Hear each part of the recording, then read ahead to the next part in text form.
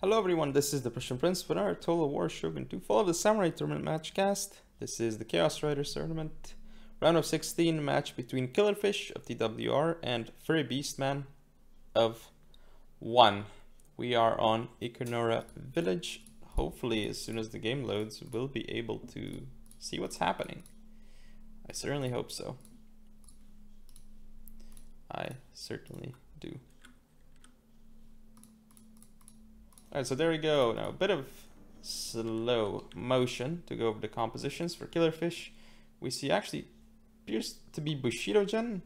Yeah, because Heroic Assault.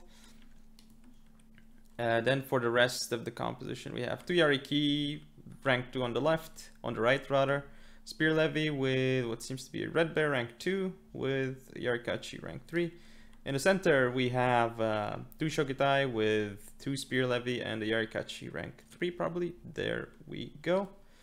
And also a Vermilion Bird Force, rank 3 with Suppression Fire. It would seem on the left we see 2 Saber Cav, Vanilla, and 2 Yari Cav, 1 rank 2, 1 rank 5. Now, letting go of the dojos, we have Shrine, Sword Dojo, and Archery Dojo. And for Furrybeastman, we see, looks like a mix between command and gun, I would imagine.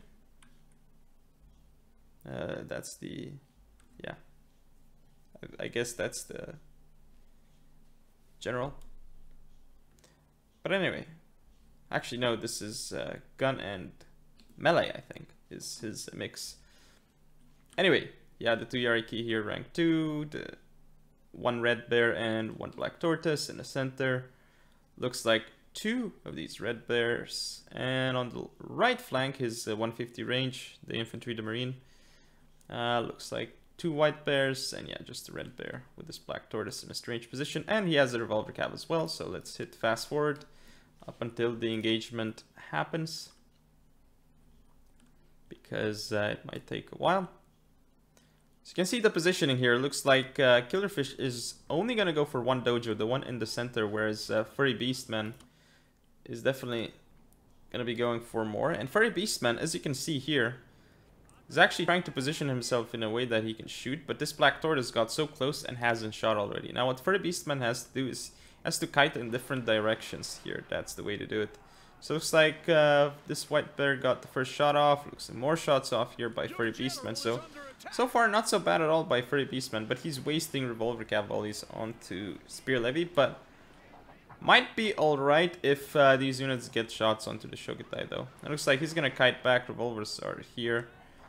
This Spear Levy is totally out of position because it's getting shot. Furrybeastman's general is trying to target more units, and now he's gonna send in a Yariki into this blob with support from his Revolver Cav. Should do really well. But this Yariki should have been around here to defend his lines. Now his lines will get caught. So this is not gonna be the best trade here in the center for Furrybeastman. And on this flank, you can see he's actually gonna go straight for these Red Bears with 1 Yariki. But this Yariki here is not being efficient, because he's being charged in the center and he has no Yariki here to defend his center. Looks like the Revolver Cav does get hit here, and this Marine has so far not being in the engagement at all. This White Bear is doing some strange things here. Yariki has to pull out soon or it will die to the Spear Levy. The General of Furrybeastman is going to get engaged by a 40-man Yariki, but it's kind of not entirely there. But still a lot of it is, and now this General should go down. Yeah, just Killerfisch has way too much in the center, but now it looks like his attack might start not doing so well because oh, never mind, because Furrybeastman did not pull out his Yariki here. But there's still a Marine on the field for Furrybeastman, so if he can kill the Cav of Killerfisch, he's in great spot, and Furrybeastman's Cav is dying here as well. So not the greatest engagements for Furrybeastman this time around, but here might go really well as well.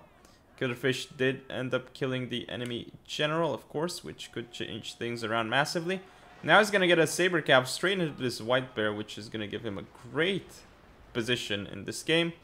This Red Bear does route the Spear Levy, which is a huge move, and it could finish off the Red Bear here, but it's not going to, because now nice charges here by that Yariki on this flank. Yeah, the Marine is still alive, but it's just that's all that Killerfish has to worry about right now.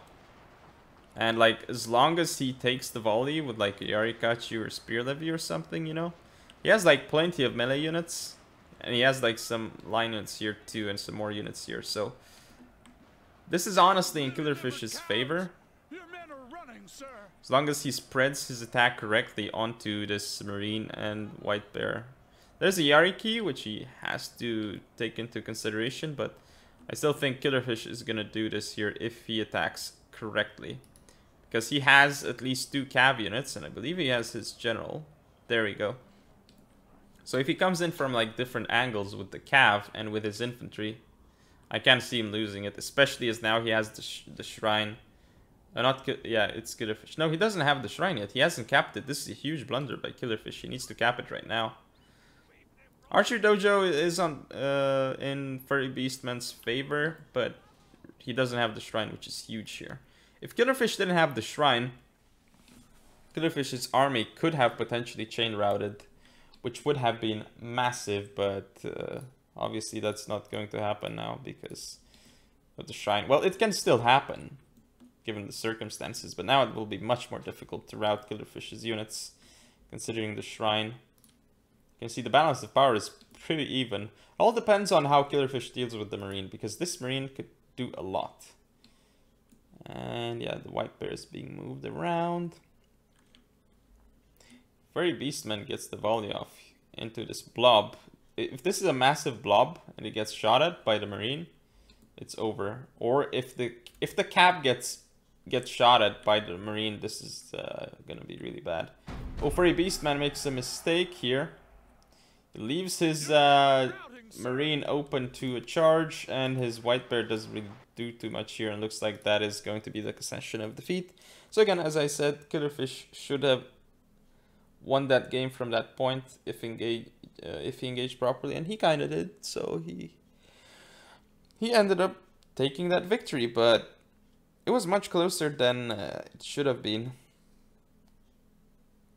I suppose because, like, yeah, he pushed the center really hard, but then the flanks of Furrybeastman collapsed in on him and started doing damage. But really, Furrybeastman didn't use his Marines well at all. I think they didn't get many kills here. Let's see. Actually, 181, but they could have gotten even more than that, like a lot more than that. Which, because he didn't, like, when the engagement started in the center, he didn't send the Marines to support the center quickly enough. They were just sitting there watching the stars, I guess. But yeah, that's game 1 in Killerfish's favor. This is game 2 on our Ridge Pass between Furrybeastman and Killerfish.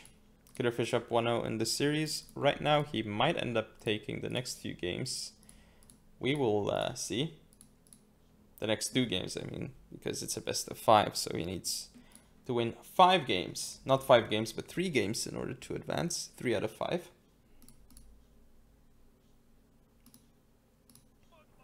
And there we go, the game has loaded up. So what dojos do we have? Well, we see the farmhouse and a shrine.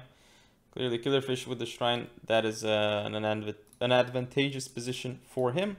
Now Furrybeastman's build, well, we see the, I guess it's the gun Bushido gen. Revolver cav on the field, 2 Yariki on the left here. 1 vanilla, 1 rank 5.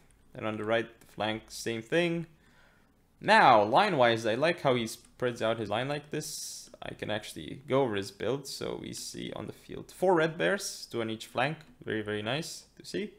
And in the center, a white bear with a vermilion bird force. Then we have 2 shogitai and a black tortoise over here. Now for Killerfish. 2 Yariki on the left, both rank 2. In the center, we see his full Bushido gen. Then Armstrong guns rank 2 here. Very, very interesting choice indeed. US Marines as well as Shogitai rank 2, Yarikachi rank 2, Spear Levy and Vermilion Bird Force here. But there's definitely like 2 red bears there and more units on the field for Killerfish than he's letting on. And ooh, this Armstrong gun has already got 22 kills. It's only on red bear though. And there isn't really a Marine on the field for Furrybeastman, so there's not really that many targets for Killerfisch with the Armstrong gun. Now, if he gets really good shots off on the revolver cap or Yariki, that could be massive. But it's like they've only got 28 kills here, so if Furrybeastman takes the engagement properly, he's going to win here. Not if he rushes in frontally against the US Marines, though, as he's doing here. Massive damage being done here by that Marine. But Killerfisch is not supporting it with a second line unit, because if it was supported by a second line unit, he could stand and fight here. So now this is a mistake by Killerfisch, and this part of Furrybeastman's army is a bit late to the party. It should be pushing in right now, and it really isn't. And now Killerfisch is going to get another sick volley off onto that Vermilion Bird Force. But actually no, because he doesn't have line of sight here. This is huge. He should have pulled back even further, but now flanking shots by the Red Bear here. He's going to pull back now, so he's going to start losing some men. So line of sight. Ooh, the US Marines taking massive casualties, but he's got Red Bear supporting them. Still lots of casualties. And here there's a cav engagement, which looks like Killerfisch should end up taking. There's going to be more cav coming in from Furrybeastman. Now nobody controls the shrine, which is really good, of course, for Furrybeastman, because he just rush in. But Killerfisch could now just go in with the Shogitai. There's a cav engagement here, which Killerfisch should get a better end of, since he's sending his general around. And this fight here is so close. Revolver cav could turn around and massacre the cav of Killerfisch, but looks like it's not doing that right now. The general of Killerfisch is not going in, and he really shouldn't, because there's this Red Bear here. In the center, crazy stuff happening, but Shogitai of Killerfisch destroying those of Furrybeastman. Yarikachi here being very useful, keeping 2 Red Bears occupied. That's really, really nice. But same thing with the Shogitai. It's engaging the Red Bear and the US Marines, so they cannot fire.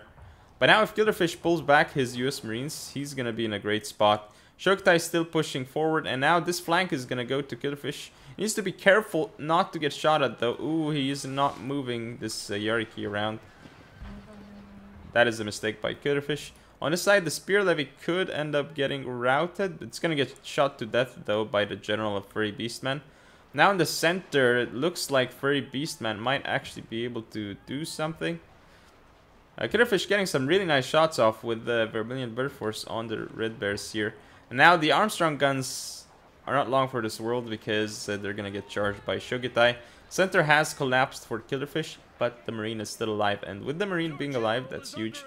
So Yarikachi is going to get rear charged by the general of Furrybeastman. We'll see if that routes it, because it has plenty of morale. So it might end up just killing the general of Furrybeastman. Looks like there was a downhill charge onto this Red Bear, which did some damage, but still. Now the US Marines are getting shot at in the flank by the revolver cav, which is huge, because now they're losing a lot of men. This is what needs to be looked at right now. And looks like somebody conceded. I don't know who.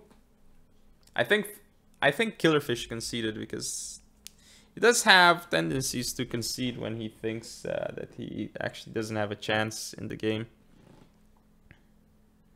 or when he thinks he's lost. So yeah, but it wasn't gonna go too well for him. But he did have the Marine, which could have granted him the victory here.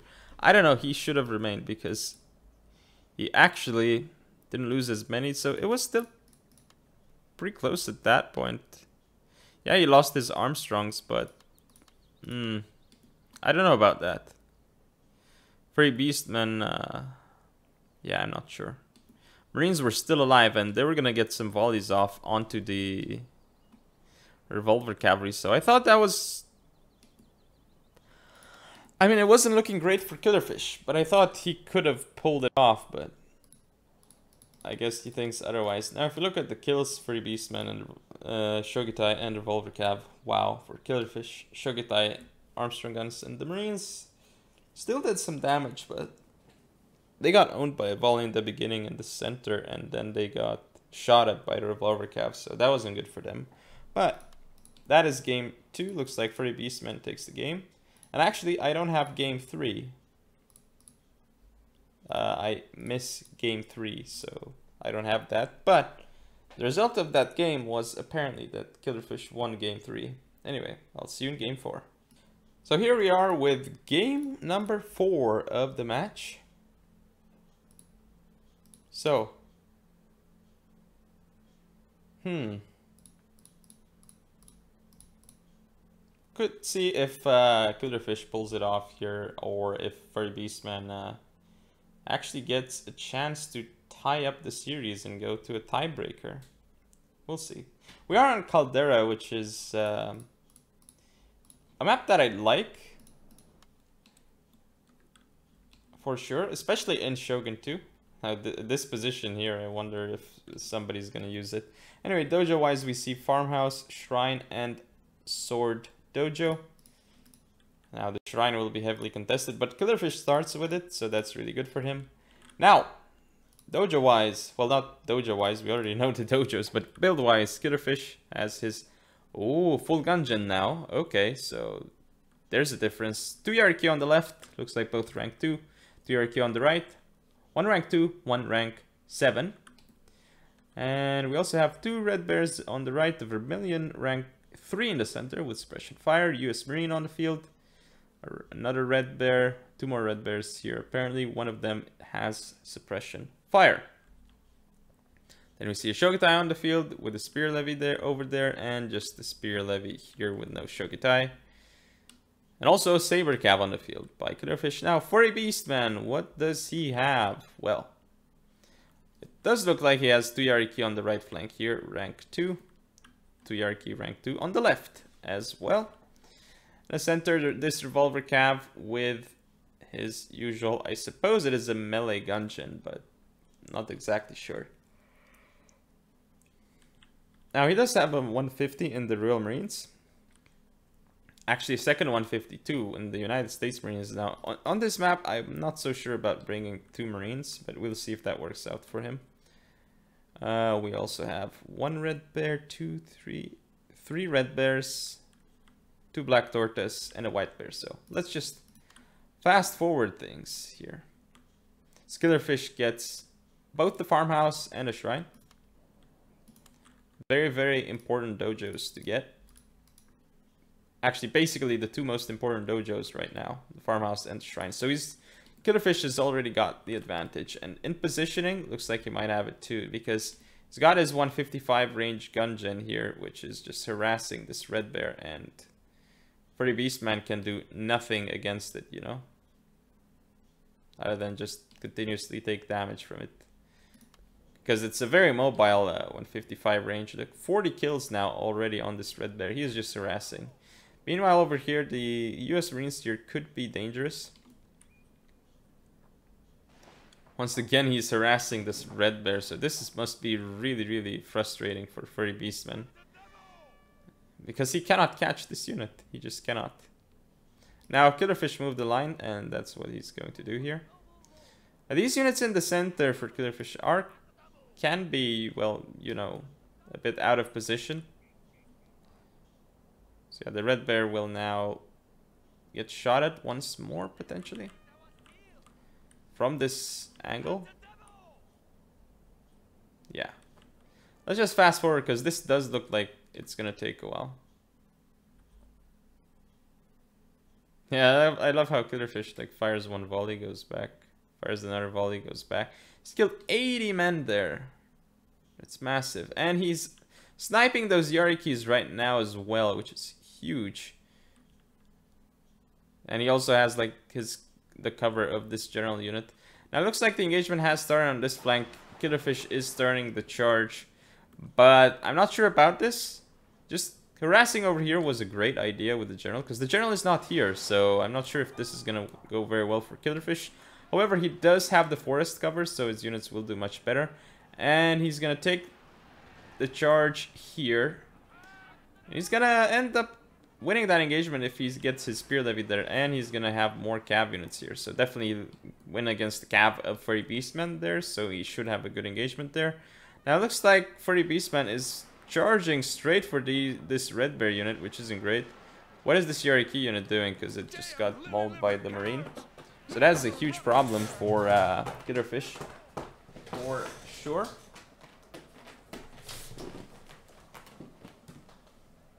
My cat's not liking something right now. Anyway, Yariki is here. Looks like they're gonna get shot to pieces by the red bear. And on this side, we see Killerfish pushing through, even getting into the revolvers, which only got a massive 7 kills here. Shogitai gonna connect with red bears, and on this side, looks like the red bear and Yariki managed to sniff away this Yariki, which is amazing.